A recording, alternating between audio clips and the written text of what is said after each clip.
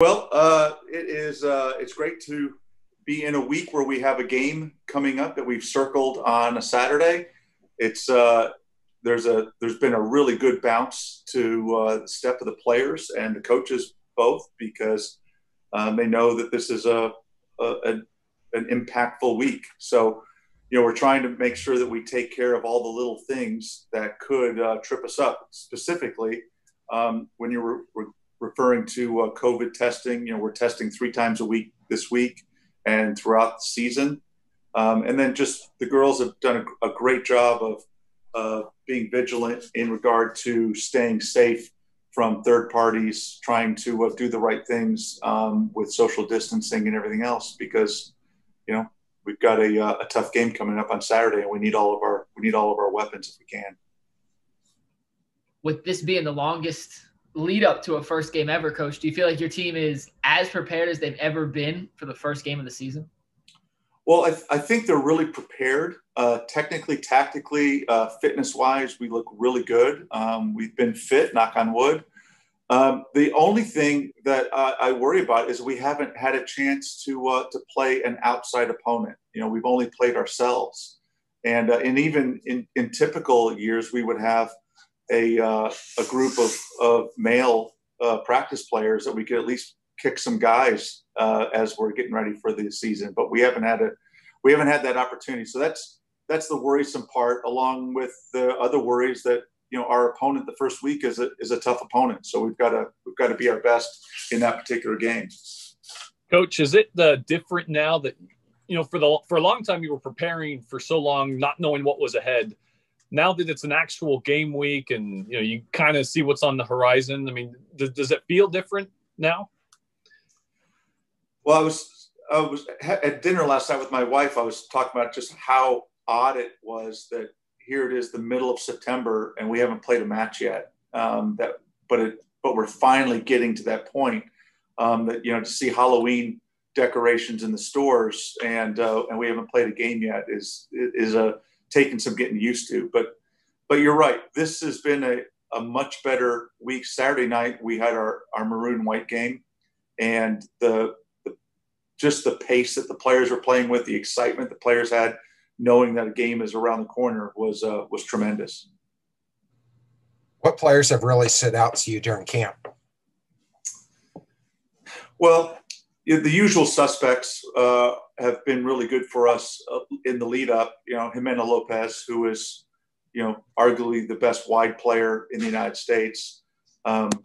Taylor Zemer, who is, a real bona fide leader for us in the middle of the park, along with Addie McCain. They're both playing just lights out at the moment. It's great to have Carlina Sample back from injury, and she's anchoring our back line. So she's been awesome. Our goalkeeping has been, really improved because last year all of our goalkeepers came into the season with 0 minutes experience at the college level, and now all 3 of them have got college experience and another year of training with me under their belt, and they've really been hugely improved from last year. But then you've got some incredible freshmen who are going to be on our lineup and are going to be making some big impacts. Barb Oliveri, who is out of Houston, has played with the Venezuelan national team, is crafty and creative. She's a lot of fun to watch. Lainey Carroll, who is a freshman out of California, who is the fastest player on the team, is a real joy to be around, just socially as well as on the pitch. It has really impressed and has been lights out. But it has been the culture on the team right now. The chemistry of the team right now is even with all the COVID stuff and all the stops and starts that have happened with their academic year this year.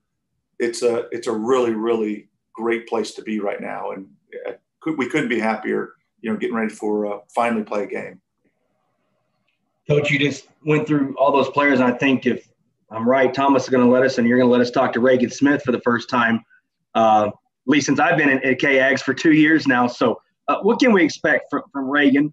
And replacing a player like Allie Watt, does she have to not try to go do too much? Is that fair to say?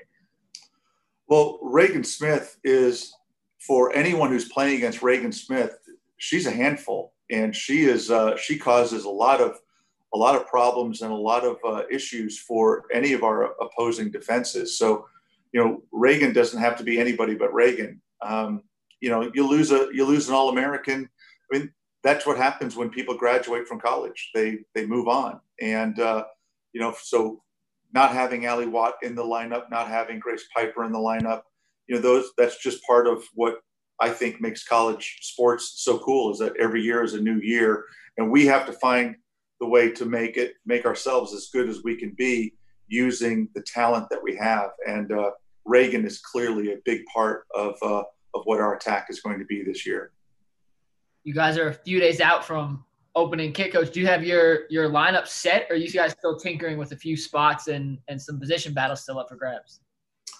Well, we really like the depth of the team. So whatever lineup we start with won't be the lineup that finishes the first half. We'll substitute. We'll rotate people through to keep people fresh in the match.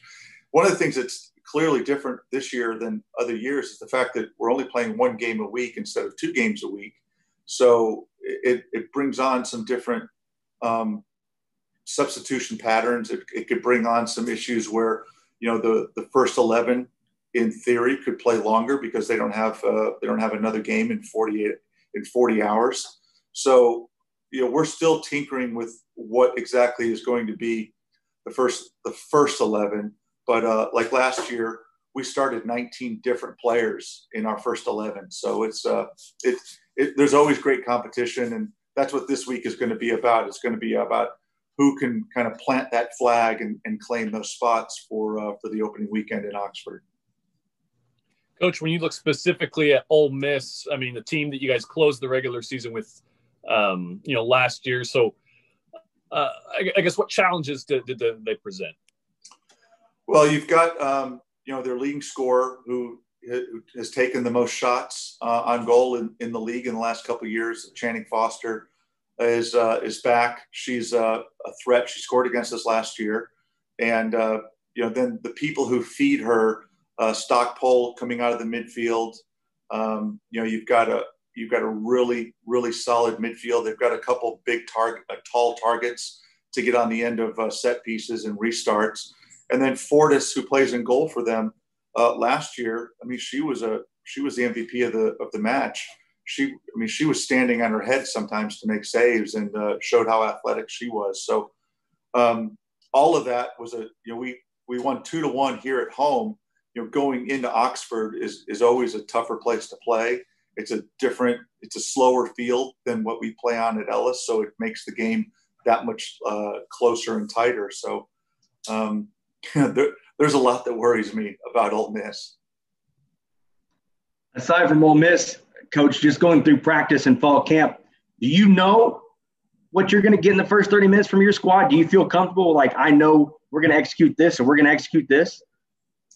I think so. I know what we can do. The question is what I also know that Ole Miss knows us, and that they, Matt Mott and Tomo, his assistant, they're well versed in Texas A&M and how Texas A&M has played over the years. So, how will they react to the way that we play? What will they throw at us to try to thwart us and put us on our heels?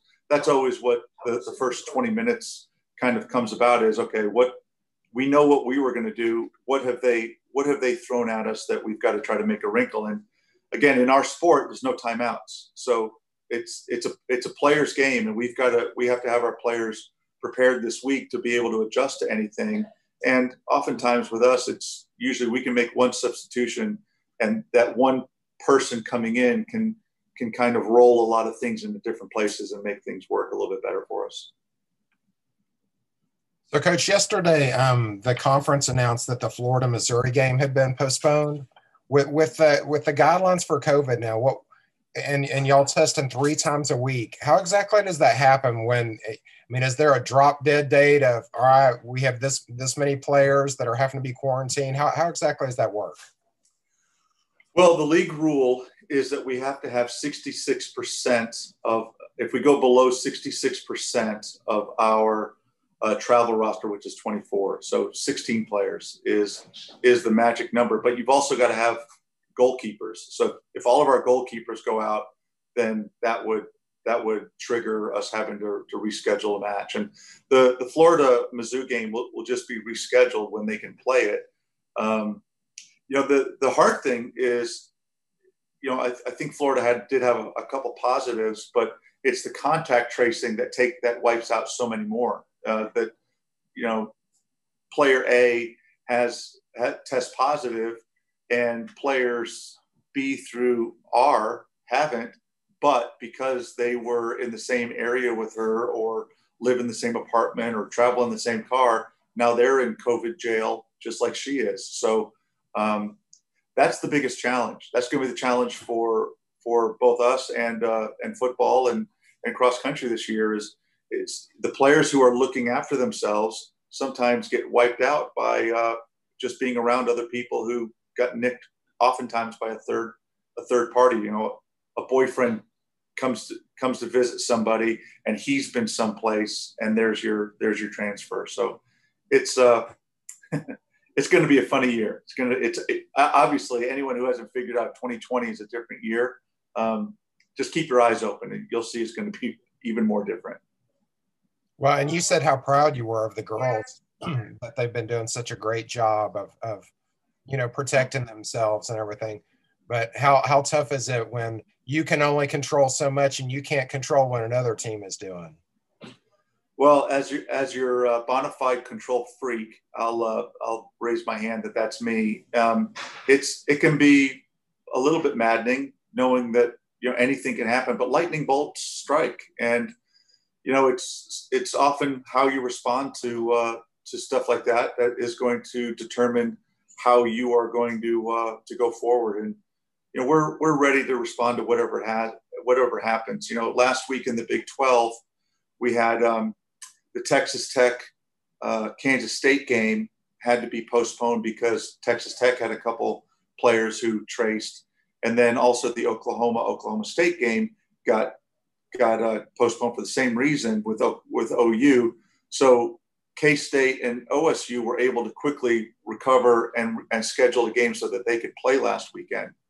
So, for Mizzou's sake, it'd be nice if they could play a game, but that would mean that someone else would have to postpone a different game. And I think the SEC is ready to be flexible and ready to be able to move on our feet whenever we need to.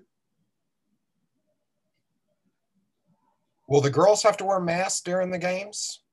No.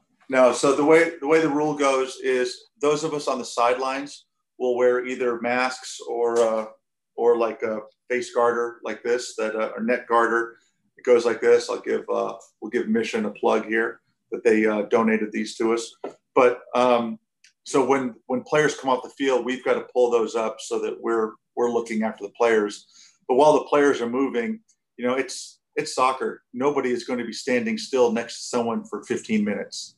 Frankly, no one's going to be standing still. So it's a game that's in motion, and everyone on the sideline will have something on.